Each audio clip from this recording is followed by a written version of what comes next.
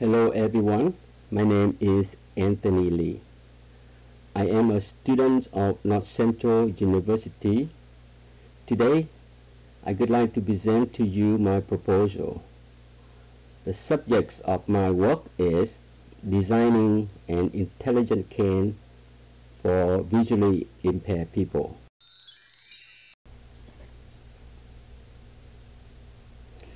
Internet of Things changed our world. Over the past few years, Internet of Things has become one of the most important technologies.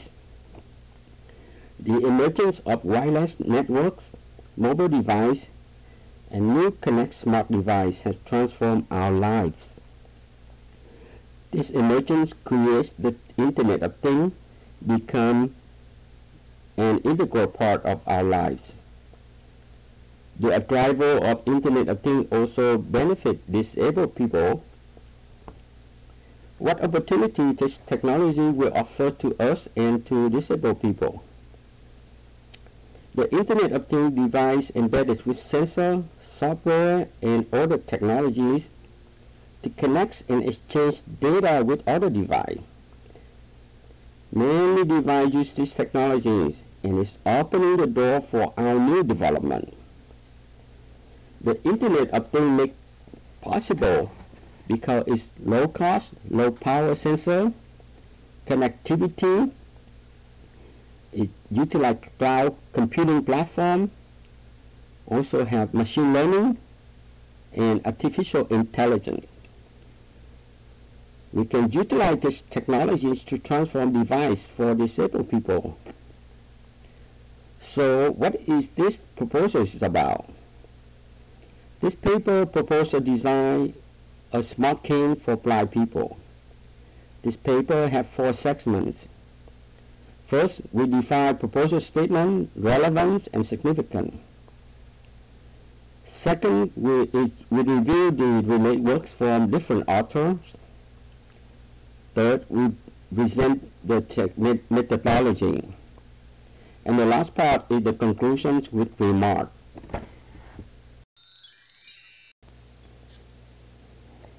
Visually impaired people, who are they? What are their problems? The World Health Organization report 39 million people worldwide are blind. Blind people experience difficulty to communicate and sense surrounding objects. We sometimes see them on the street using a cane to walk or crossing the road.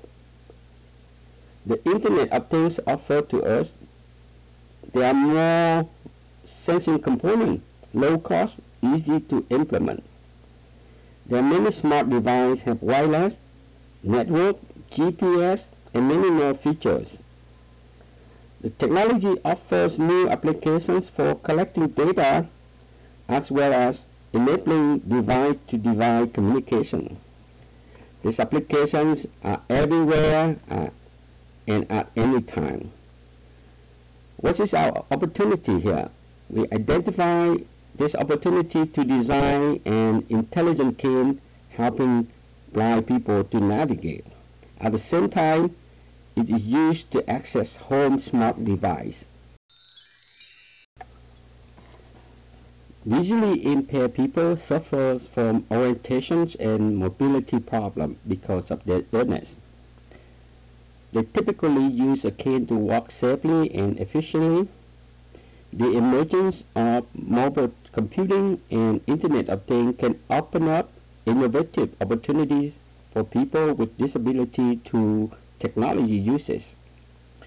In this proposal, we emphasize making an intelligent cane.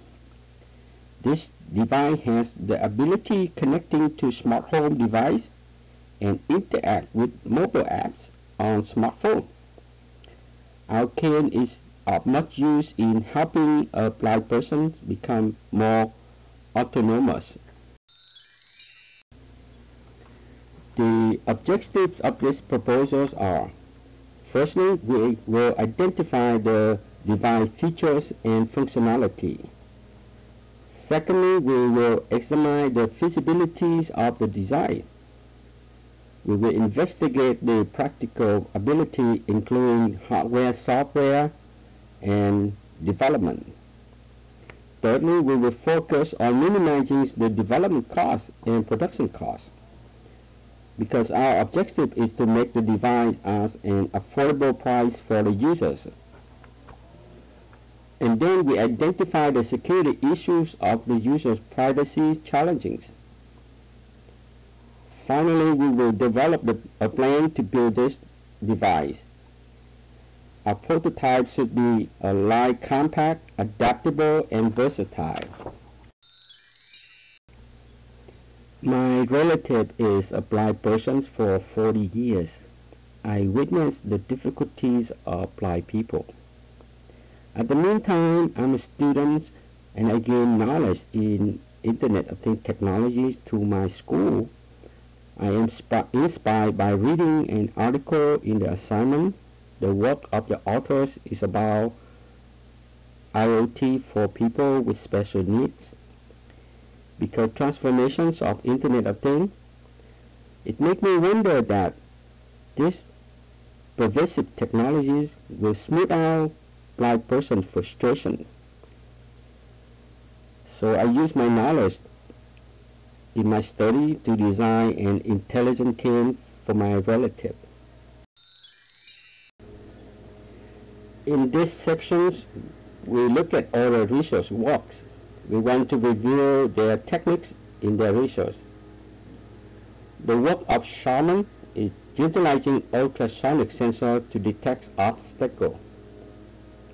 The work of Abhan is utilizing multiple types of sensors to detect obstacles.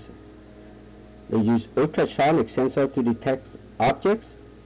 They use RI sensor to detect the step. And even they use water sensors to detect water puddle. Another work is James and his team use different approach. They combine eyeglasses, smart cane with sensors, GPS, and mobile app. They design intelligent assistant system for blind people. I like the idea they use GPS to capture the location. The mobile app sends information stored in the cloud. This data is sent to his relative or service center if the user falls or in case of the accident. Proposed to plan the design in six phase. Gathering requirements. What are the requirements for this device to make it useful? We answer the question what we need to implement in order to make this device useful for user. In feasibility study, ask ourselves questions. Can we make it? Is this practical? Use our assessment to evaluate how can we make it possible. In designing and implementation prototype phase, we build a prototype for software development. We program the code, implement the functions, we make the hardware running, we write the code for components, we implement the functions. In testing phase, testing is required for any development process. We revise, debug, modify, and so on. Do our best to make the function work, rewrite the code, clean out the bugs. We do test, update, change until we have the prototype working correctly. At the deployment phase, we use our experience from prototype, hardware, software, and build the final product. The contributions of these proposals are: first, we make an intelligent cane for blind people. Second, we learn from the making process. Our work is a good example for students. We can use it as a reference for other research. Finally, we learn how to identify the requirements. We learn how to build a prototype and to create a software framework for this device developments. we identify the limits in this proposal. First, we only address in general in the designs. This study omits many things. For example, like the implementations is missing in details. Secondly, this study did not discuss the security and privacy. We know that security and privacy are big concerns for users. Finally, we did not address all the factors like usability, safety, and reliability. These factors are required for any design. Gentlemen, this is my final words.